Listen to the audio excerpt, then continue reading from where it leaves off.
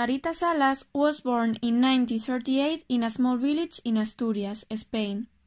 Upon graduating in chemistry at the University Complutense of Madrid, Salas decided to devote herself to a scientific career.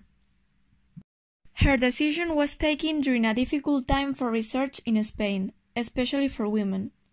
However, Salas did not give up her efforts to pursue her passion, and began her doctoral thesis under the direction of Alberto Sols.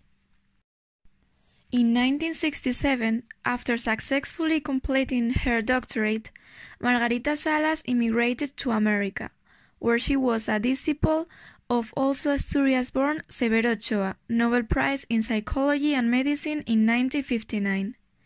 She acquired there a solid background in molecular biology.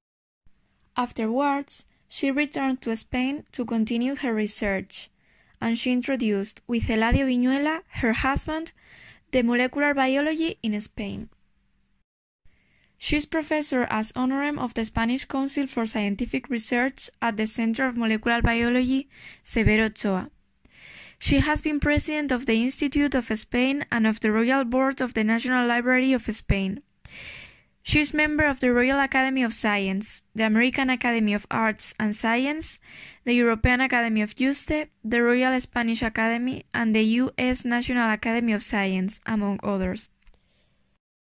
She is president of the Severo Ochoa Foundation. She is doctor honoris causa of 10 universities.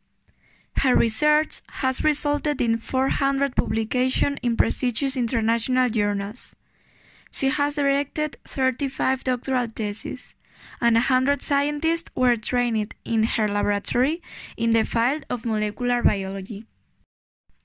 So, Margarita Salas is one of the essential figures in the history of our science. Her research has enabled remarkable advances in the field of biochemistry and molecular biology. She said in one interview, "When I was young, women were not considered qualified to investigate. However, despite the difficulties she had to go through as a woman, she has achieved great achievements in science."